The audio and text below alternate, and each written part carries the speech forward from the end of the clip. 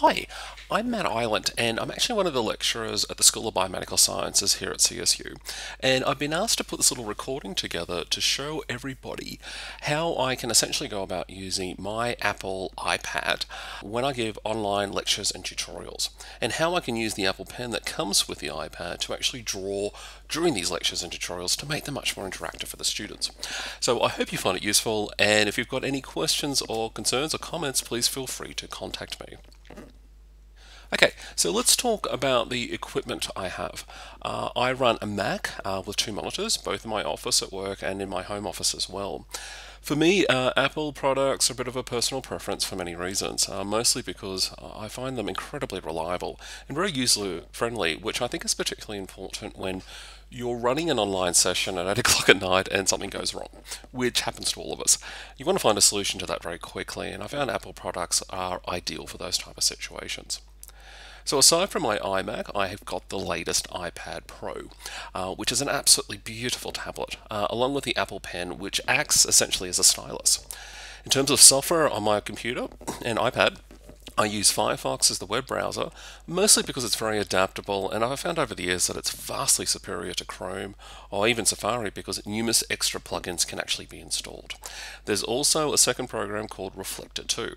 Reflector 2 is a program that's produced by a US company called Squirrels.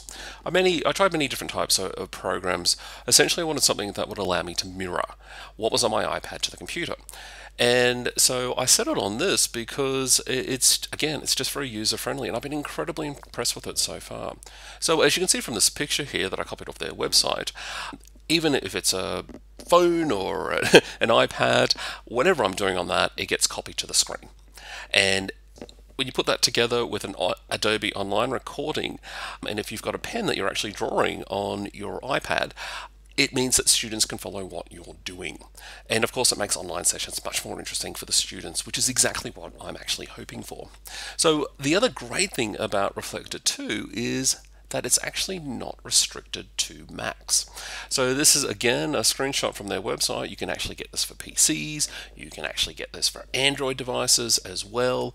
If I remember correctly, I paid about $15 US, which included two licenses, which I actually thought was actually quite reasonable. So let me show you how this all comes together. Okay, so first things first, this is actually my iMac. I'm actually just going to select now Reflector 2. And so this has actually started the reflection. So I've got my iPad in front of me. My iPad's actually connected to my big computer. And what I'm seeing on the iPad is actually being reflected on the actual screen itself. Okay, so let's just say a couple of examples, for instance. Sometimes when I actually give a lecture, what I'll do is I'll actually use some of these anatomy programs. They're apps. A fantastic one that I commonly use when I'm trying to reinforce stuff to students is actually something called Essential Anatomy 5. Now, this is absolutely beautiful. What I've got here is a skeleton, and I can rotate it in 3 dimensions. But not only that, I can actually add certain types of layers. I can add muscle all the way. I can take that muscle away. I can add arteries. I can add the venous system, the nervous system, connective tissue, the respiratory, digestive. It goes on. And so this is an absolutely essential app that I use giving lectures because it really reinforces what I've been talking about. And not only that, I mean, I can actually zoom into incredible levels here. And if I wanted to, I can actually select a specific type of artery or vein, and it actually gets identified. So here's the abdominal aorta. So again, I'm not drawing anything, I'm actually just using the apps on my iPad that's reflected onto the screen. So let's go back a bit. I know a lot of people are very interested in the apps that I use when I'm actually drawing. There's two in particular that I use. The first one is actually Adobe Sketch. It's a very simple, it's free, and what it does is it actually just allows you to draw anything that you want. So for instance, I can just choose a pen here, and I can just start writing, like, Max, cool. Okay, sorry, my sense of humor. And so, again, it's real time. Everything I'm writing here is actually getting reflected. Another app that I like to use quite commonly is actually Pen Ultimate. And this is actually a really good one. This is something I drew for another student, another class. It's part of the Evernote program, and essentially what it is, I can draw stuff, but not only that, I've got an enormous amount of flexibility in the type of pages I use. For instance, that was a graph that I just showed you before. What happened if I wanted to use dotted, for instance? You know, you can draw stuff out in a 3-dimension, you can use different types of colors, different types of layers, and again, real time. And it's very, very easy too if you just want to like rub it away. Okay, so that's how these apps can work. But how exactly do they work with Adobe Connect? Well, that's even easier. So I've got Adobe Connect here, and I've just loaded it up beforehand. The first thing I'll do is I'll actually get rid of all of these things on the side that I don't really need.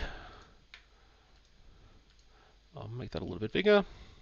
And so when it comes to Adobe Connect, it's just a matter of share, my screen, and I actually just go to use the main display, which is just down here. And again, I've got it up here. I'm actually sharing it. So everything the students see, I see. I hope that's been really, really useful. But again, I cannot speak highly of these programs. They're absolutely fantastic, especially, again, Adobe Sketch for Reflector and even Pen Ultimate, but especially these other applications when it comes to anatomy and physiology. So I really hope that you've actually found this useful. Again, if you've got any questions or concerns, please email me or even just contact me. Thanks, guys. See you later.